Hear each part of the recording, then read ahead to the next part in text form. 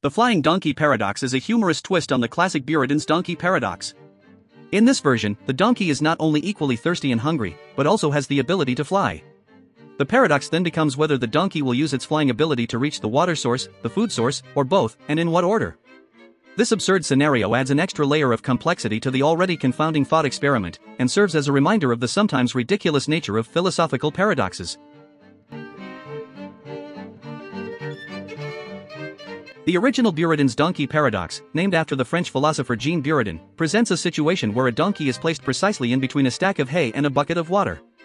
The paradox arises from the assumption that the donkey will always go to whichever is closer, but since they are equidistant, it cannot make a decision and therefore starves to death.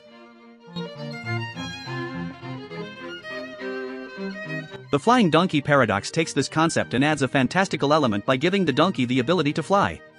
This introduces a new set of variables, as the donkey can now potentially access both the hay and the water, and in any sequence it desires. The question then becomes, what will the flying donkey choose to do?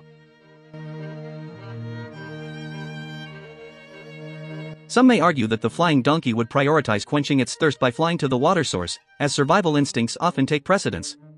On the other hand, others may posit that satisfying hunger is equally important, and the donkey may choose to fly to the food source first.